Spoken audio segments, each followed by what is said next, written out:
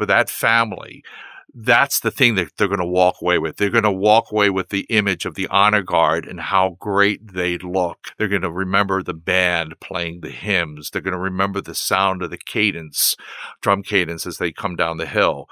But they will always, always remember the bugler and the notes of taps. Of all the military bugle calls, none is so easily recognized or more apt to evoke emotion than the call taps. From your United States Air Force Band, this is the Connection Series, a podcast that examines the intersections between the military, music, and storytelling. I'm your host, Master Sgt. Brooke Emery. Today on our show, we talk about the origin of taps with one of America's leading experts on military bugle calls.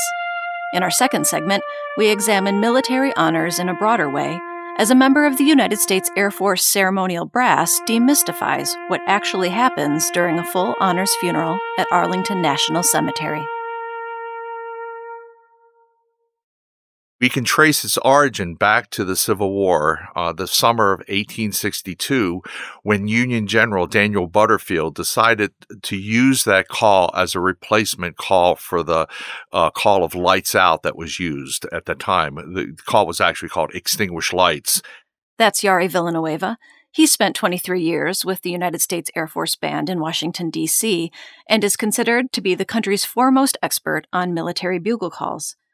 During his career, he oversaw the arrival and departure ceremonies for the late Presidents Reagan and Ford, and participated as a trumpeter and drum major in over 5,000 ceremonies at Arlington National Cemetery. And in 2007, he was inducted into the Buglers Hall of Fame. And that call, like all the other bugle calls used in the U.S. infantry, were calls derived from French manuals. Now, the original call for lights out or extinguished lights was this call.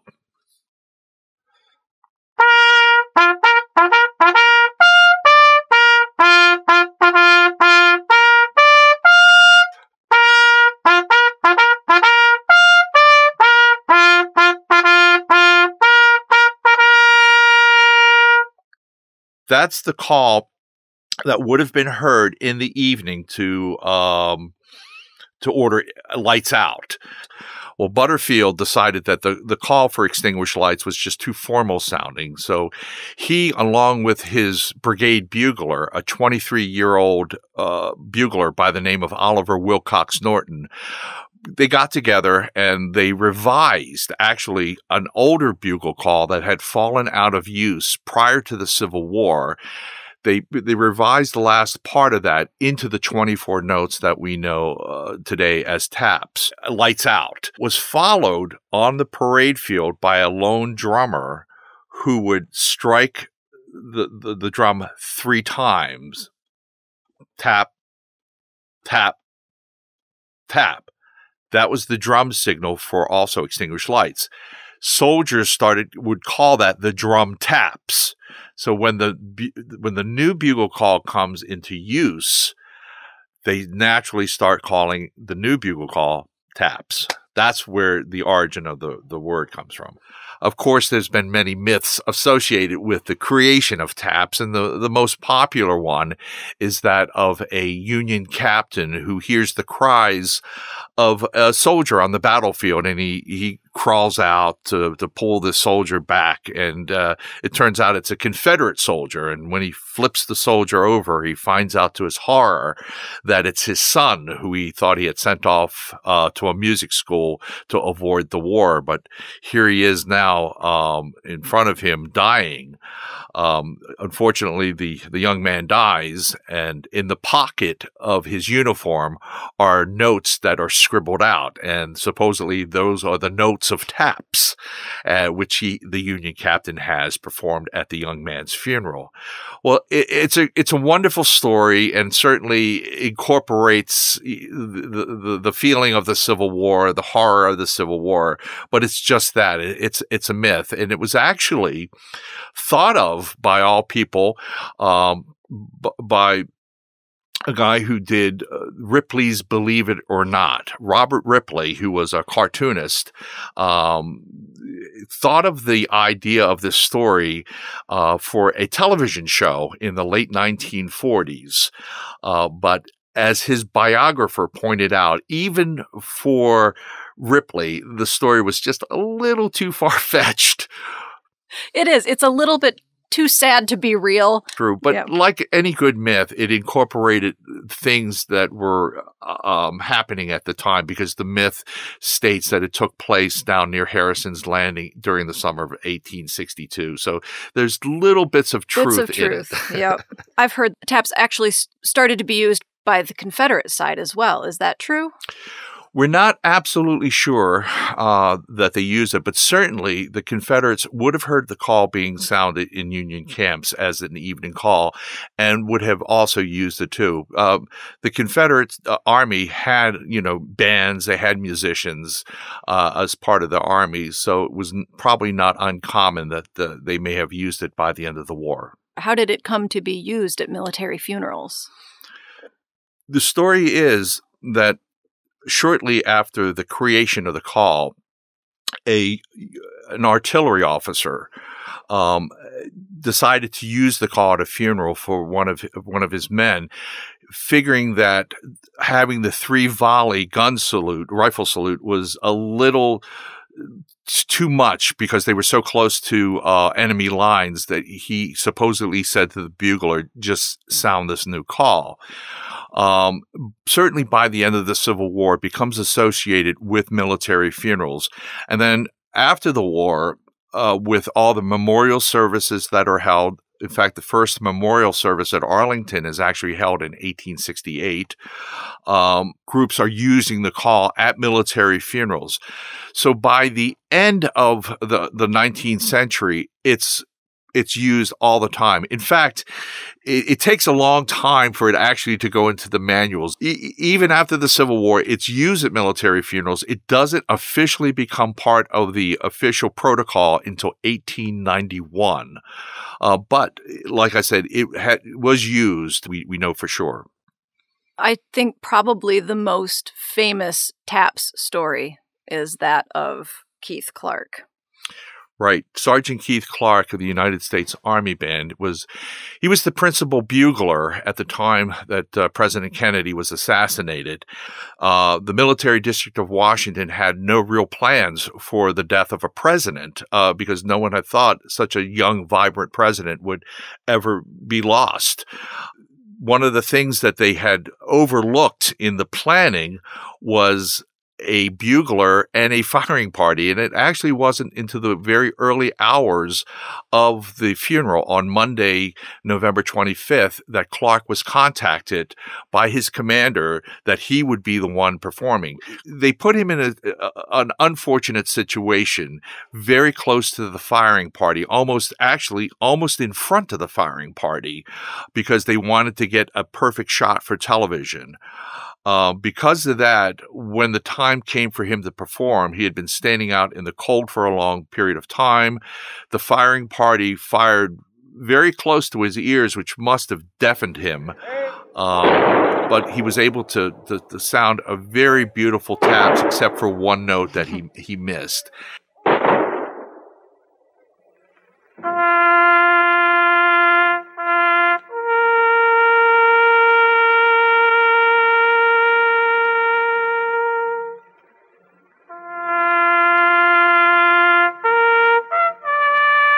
And of course, that's the bane of every trumpet player and every bugler who goes out to Arlington. You want to play it perfectly, but sometimes a note will get away from you. And that one note was, of course, heard by millions around the world, and it's still talked about to this very day. Keith Clark lived with that. To me, I always think of like Bill Buckner of the Boston Red Sox, letting that ball go through. And of course, when Bill passed away just recently, headlines were, about the missed ball. And of course, when Clark passed away, the New York Times had written, the bugler who missed note at Kennedy funeral passes away. So he was remembered for that for the rest of his life. However, after leaving the Army in 1966, news for your podcast here that not generally known, Keith Clark was a member of the United States Air Force Band. Was he really? For a very short period of time, yes. When he enlisted, he was assigned over to the Air Force first for a very short period of time before going over to the Army Band. I had discovered this in some write-ups of Clark, and I found that incredibly fascinating. I was able to interview him several times, and I treasure some of the letters that I received from him, and I've been in touch with his family. And still, that note, like I like to say, is always going to be with us, like the crack in the Liberty Bell. It's part of our American folklore. It certainly is. You know, the most interesting thing, I reread that account in preparation for this interview, was the fact that he didn't realize that he had chipped the note till he got home. And his daughter said, "Why did you mess up?" And they had all groaned when it happened on television. I completely understood that, because when you're in the moment in a pressure situation like that, what your brain will filter out in order to just get that job done. Absolutely. I can't say enough about somebody like him, because here he was put into a situation that was the most incredible pressure situation for any musician to ever be part of. It's something that military musicians learn to live with and learn to be able to perform at such a high level under pressure. And to me, it's a wonderful thing. And I'm always proud and always at times envious of guys who could do that. The few times where I was able to sound it as part of a ceremony at the Tomb of the Unknown Soldier were very special to me. Talk about pressure. I've always called it like the Carnegie Hall for buglers. Another one was sounding taps for General Godfrey McHugh, who was the presidential aide to John F. Kennedy. That was a special ceremony. Of course, every ceremony that I've ever sounded taps at Arlington was important. I belong to an organization called Taps for Veterans, and we're one of the organizations throughout the United States that helps provide live buglers when needed at military funerals. And one of the things I do in my retirement is to go out and sound taps at funerals, and it's something that I'm honored to do, and I think it's a very worthy thing. And for trumpet players out there, if you want to give back after your military career, or even if you haven't had a military career and you'd love to give something back, sounding taps at military funerals is a great way to show your appreciation for our country.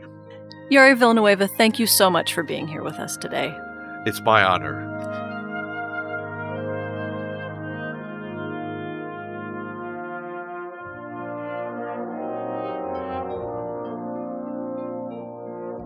Arlington National Cemetery is our nation's premier military cemetery. And it's a busy place, with over 150 funerals taking place every single week. And one of the questions members of the United States Air Force Band get asked most often is what exactly happens during those ceremonies. So we asked Senior Master Sgt. Daniel Valadie to take us through a military full honors funeral with escort. Sergeant Valadie has been a member of the United States Air Force Band for 21 years, the last 4 of which he has served as the drum major of the Ceremonial Brass, a unit devoted to carrying out the congressionally mandated mission of supporting these funerals. Here he is, discussing the event in his own words. Full honors funerals at Arlington National Cemetery. It's probably one of the most significant jobs that we do in the Ceremonial Brass. They're very personal, especially to the family involved. Obviously, it's something that's very personal to them. It's as close as we can get of a direct connection without actually being able to make a direct connection with the family members, because we don't actually talk to them or deal with them. But obviously, it's something that's very intimate to their lives and their experiences with the military. So we do about 400 per year. And the ceremony sort of lays out in 3 acts, almost like a play. And in the first act, the family with the remains and the Arlington National Cemetery rep, they show up at a transfer point, which is just a designated point in the cemetery. And at that point, they will transfer the remains of the deceased from the hearse to the caisson. And symbolically, it's almost like taking the individual or the remains from just its close, intimate family and having it join its military family. So we will stand at attention. The commander of troops will bring the formation to attention when the remains and the family arrive at the transfer point. And then while they're getting out of their cars and waiting, we'll go back and stand at ceremonial at ease. And then we'll come back to attention and we'll play a hymn as they transfer the remains from the hearse to the caisson. The caisson being, for those unfamiliar, it's about 6 horses with another lead horse, and it's a drawn carriage, I guess is one way to put it. It's a flatbed with wooden wheels on it that they'll either have the casket remains, or it's a empty casket where they put the urn if it's a cremated set of remains. But we'll play music supporting that movement of the remains. And in general, most of the time when we're playing is to sort of underscore some significant event within the ceremony. And in particular, any time that the remains are moved is a significant event.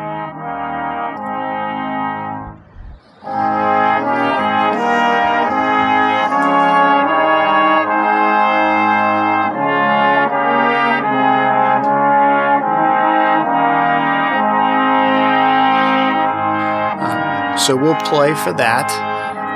After the remains have finished being moved, the family will go back to their cars.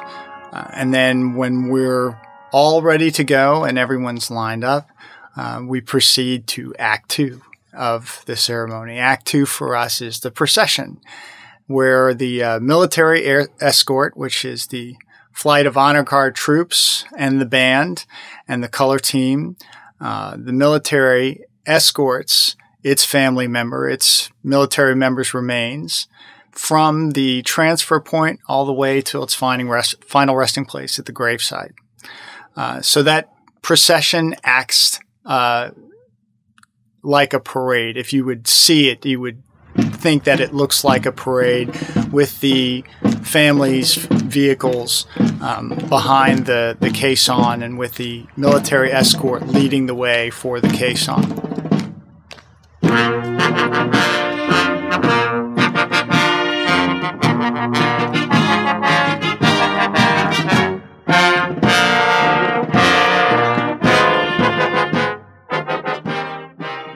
Once we get to the gravesite, we're sort of at Act 3, which is all of the various ceremonial things that happen at the gravesite. The first one of which is, again, we perform a hymn to support the movement of the remains to the actual gravesite from the caisson. So again, taking it from the caisson all the way to its final resting place.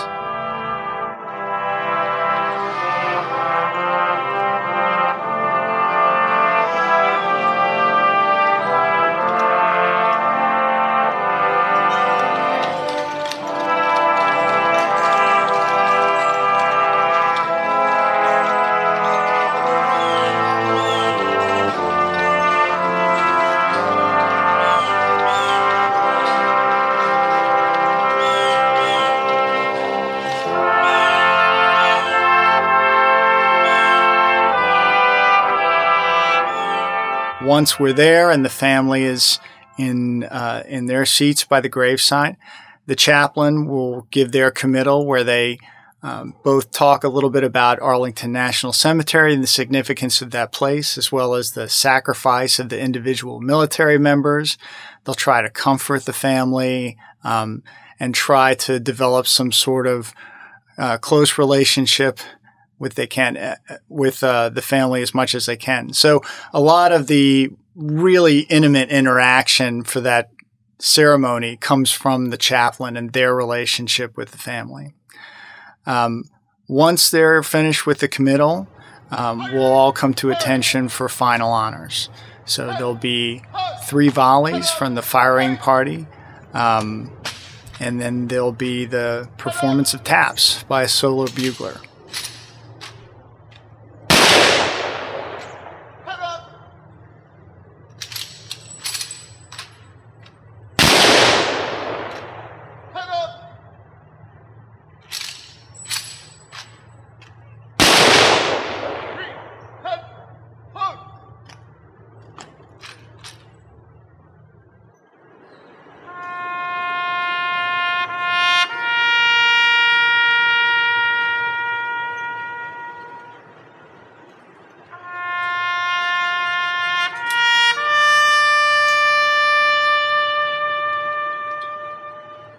Following that, they'll do the last portion of honors, which is to fold the flag to present to the family. So as they're doing it again, another emotionally significant moment in the ceremony, the band will play the Air Force hymn, Lord Guard and Guide, and that will underscore the flag folding. After the honor guard has finished folding the flag, they'll present it to the chaplain, and the chaplain will present it to the next of kin, to the family. And then the Arlington ladies, which have been a great organization that has supported both the families of those who are deceased at Arlington Cemetery, as well as been really supportive and helpful to the band and the chaplaincy and the honor guard. They'll present a card to the next of kin and sort of welcome them to their ranks. And after that, the ceremony is over. After the card has been presented, the flag has been presented, and we've played final honors, the entire military escort will just head back to our transportation. So that's sort of how the ceremony functions. All of it acts as a proxy for taking this military member and having that member go from their family, join their military family, and be escorted from their military family to their final resting place, being supported at that final resting place as the chaplain can talk about what their sacrifice as individuals means to the country as well as to the family. And having that final military family support them and show them the proper respect and honors for their sacrifice. And so it's a very personal and intimate thing. What the family needs from me, what they need from us as a group, is that strong military presence. They need that support, and they need us to do our job well with the same level of excellence and commitment that their family member showed toward the military. And very proud to have done that for the past 21 years.